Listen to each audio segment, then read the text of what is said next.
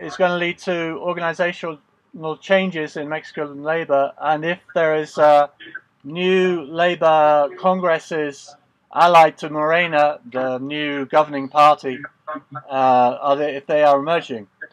Well, yes, I think the answer in both cases is yes, but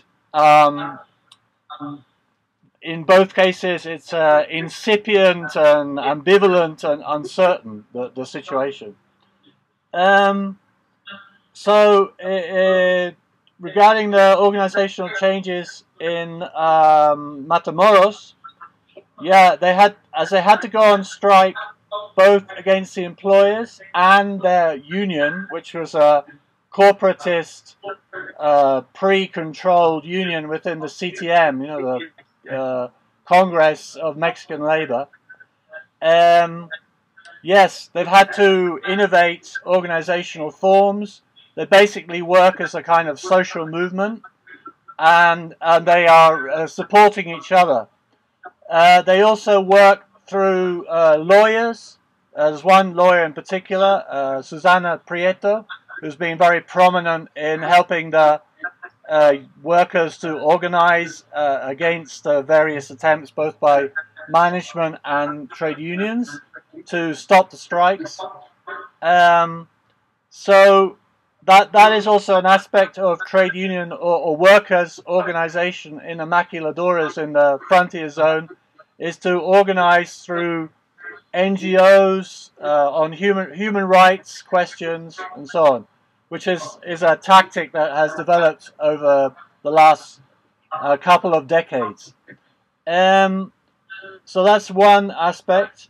On the new labor congresses, yes, there are a couple that are organizing and that are reasonably close to Morena, but Morena and López Obrador, right from the start of the government, has given priority to business organizations. They even created a business advice commission.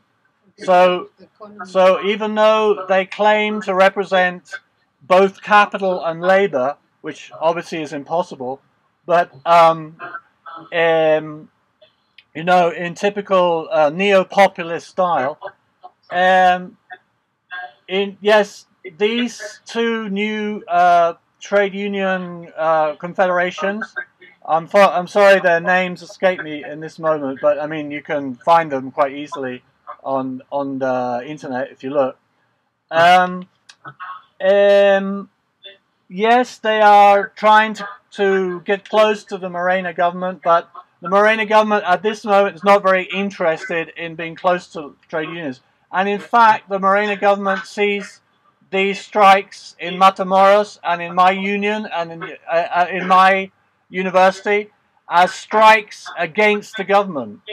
So they have not been supportive at all of the strike wave. And that is why there has been a lot more repression than I think a lot of people expected. I think a lot of people who voted Morena, voted López Obrador in July last year, are getting a bit of a slap in the face, you know, cold water of reality chucked in their faces by the fact that the government is much more pro-union and is prepared to repress strikes. We will see if our strike in the WAM, in the UAM, gets repressed tomorrow. Okay, well, thanks. I hope I answered your question. All right, brilliant. Thank you. Okay. So, just a question. Is it worth to make a distinction between the role of education in capitalism and how effective the strikes were to start with that? So it's not about going back to muscular, manly, industrial